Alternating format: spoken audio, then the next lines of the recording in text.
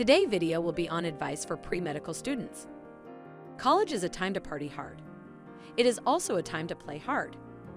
Do this right and you will not only have the time of your life, but you will be well prepared for what follows. Find time to explore. Take opportunities to explore. Join interest groups and clubs. Ask around, both upperclassmen and faculty. As you've probably realized by now, much of your learning experience at the university is from your peers and faculty, not a textbook.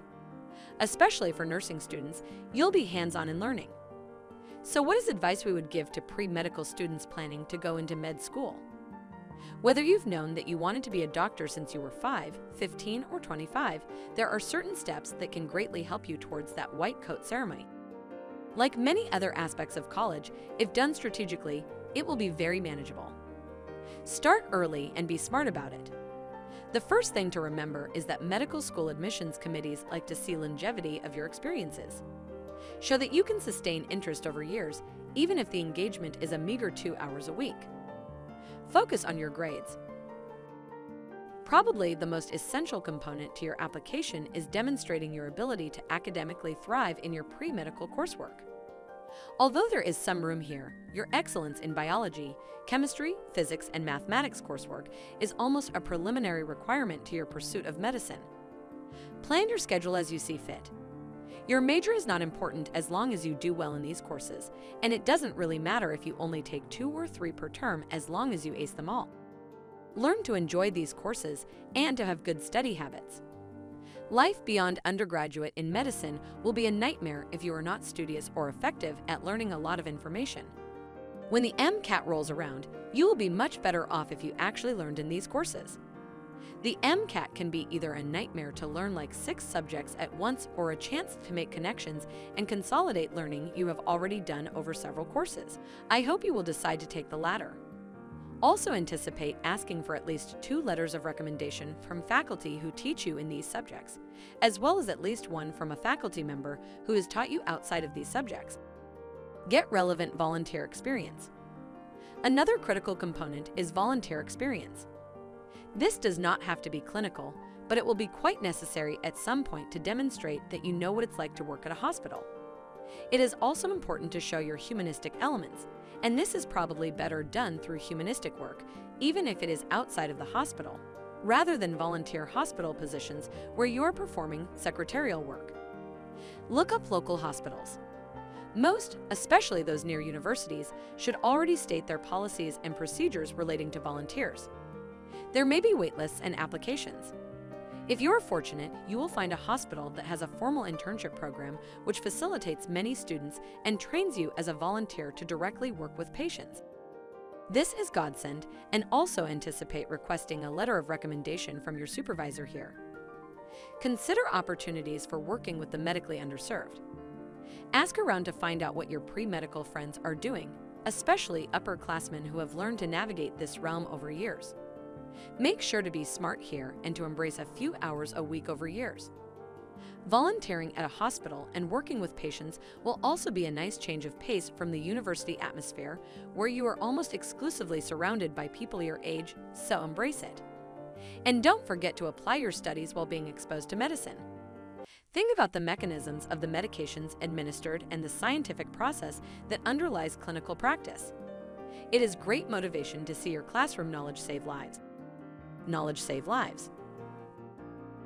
Shadow physicians. A next essential is physician shadowing.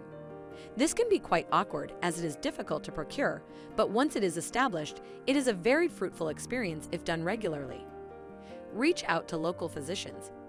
If your university is affiliated with a medical school or if you have an active pre-health club on campus, try to find out if any programs are in place to connect you with a physician to shadow. Most physicians are humanistic people and will love to take you under their wing. This applies for most careers in healthcare. Definitely one of the benefits of medicine, being surrounded by people who care about other people. But there are practical issues that make it difficult, namely HEPA. Make an effort and show how much you would appreciate their time. Be on your best behavior and maintain great etiquette and thankfulness both when asking the physician and when actively accompanying her or him in the hospital or clinic. Ask questions and, again, exercise your classroom knowledge in the field. Anticipate also requesting a letter of recommendation from a physician you have shadowed several times over a period of months to years. As a corollary to this, speak with the physician you are shadowing about your interest in medicine. Ask them what got them interested in the field. You might be surprised to find that they were just like you at your age. Conduct research. Finally, an increasing initiative in medical education is to connect medicine with research. We want physicians today to know the scientific process, to be able to think at a level of molecular mechanisms when weighing treatment options, and to engage with the frontiers of biomedicine to bring breakthroughs from the laboratory bench to the patient bedside. Seek research opportunities while at the university. Most of your professors will spend their time predominantly undertaking research and managing a laboratory. Attend office hours and show interest. A few weeks into the class, after you have demonstrated your mastery of the subject, ask them if you may volunteer in their lab. If you are studious and hardworking, it will be worth it for them to take the time to train you, and they will be happy to help you and watch you grow as a budding scientist. As with the above, anticipate requesting a letter of recommendation from your research advisor. Secure a letter of recommendation for any of the above.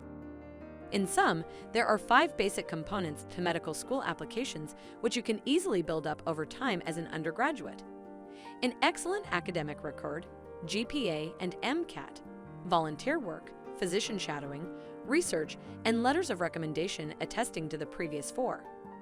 In addition to these, being a well-rounded person with interests and with ways of dealing with stress is important. Work on your hobbies. Spend time on your interpersonal relationships. Have the college experience, and do so while embracing this dynamic balance of actively working towards and building your future while engaging in and loving the present. Thanks for watching our video. If you like this video, then hit the like button and also subscribe our channel for getting more videos on college life. Or you can visit our blog www.dormessentials.com.